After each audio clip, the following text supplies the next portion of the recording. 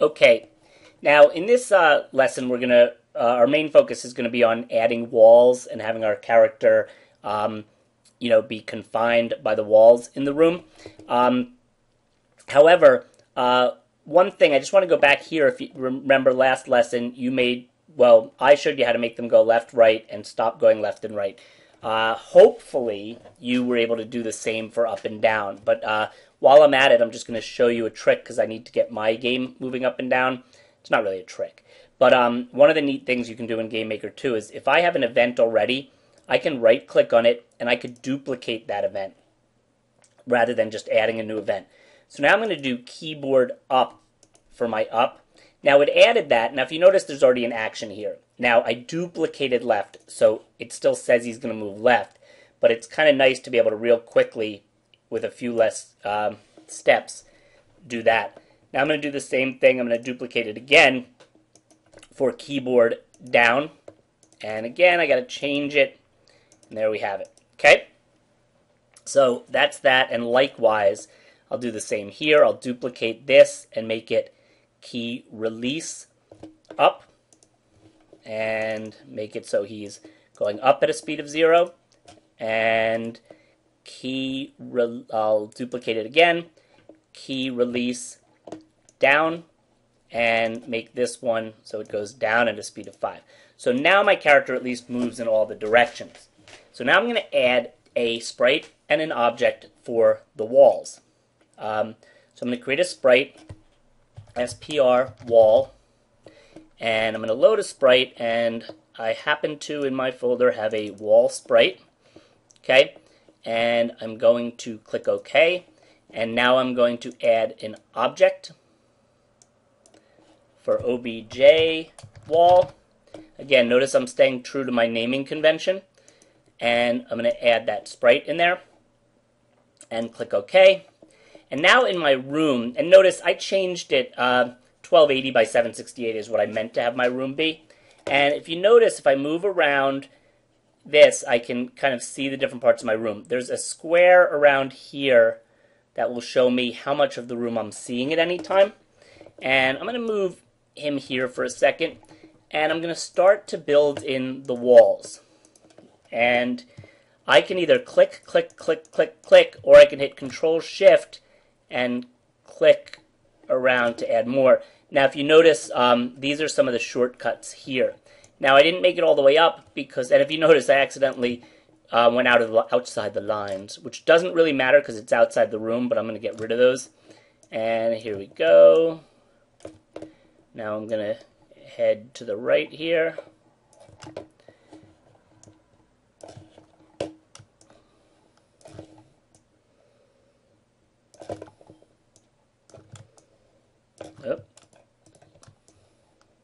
Right-clicking on it was what helped me delete it.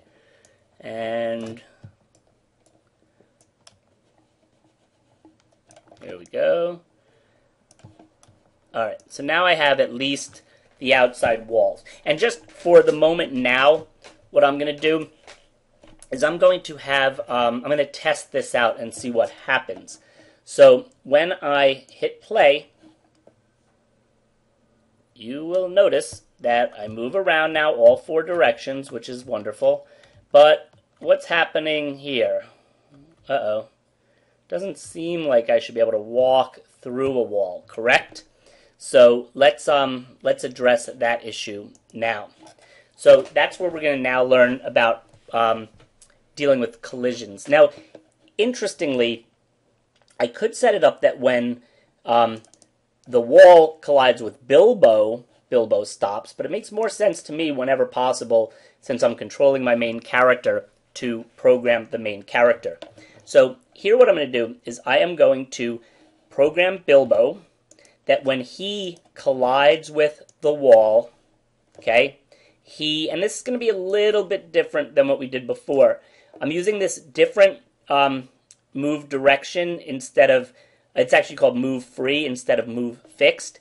And this is where we're going to learn our first kind of like built-in variable. So because he's going to hit the wall coming from any different direction, I'm going to have it be that when he hits the wall, he's going to keep going in whatever direction he was going in. So if you notice, I typed in the word direction. That's a built-in variable that means the direction that I'm set to. And he's going to go to speed of 0. Again, this is because of that issue with the shooting that I don't want it to seem unrealistic where he is colliding with the wall on the left, but then he tries to shoot while standing there and he shoots the wrong way or something. So I'm going to click OK. So now I'm going to test my game again.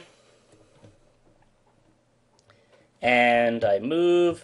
And, see, I still go through the wall, okay? Now, you could laugh if you want, but the reason that happened is I never made my wall solid, okay? So that's very important. So the wall has to be solid, and there we have it. And now I'll try that again. And now he does not go through the wall, okay? So there we go.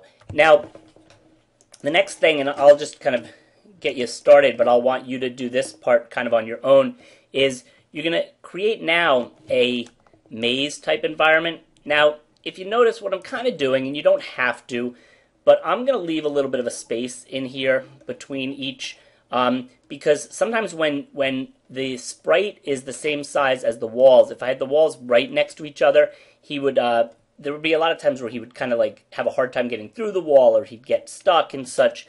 So I'm going to kind of safeguard from that this way, and ultimately maybe I will add some, you're going to basically be making like a maze. Oops, I probably didn't want to do that.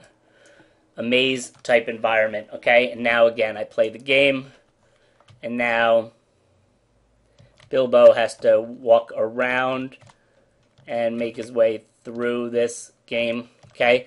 And I would say that your job now is going to be to create the rest of the maze the way you'd like it and test it. And essentially, let's just say for argument's sake, we want to get to like a goal, or I'll even add this in for you. We want to add, let's say, a door, and we'll call this SPR door. And for this, we will appropriately use a door, okay?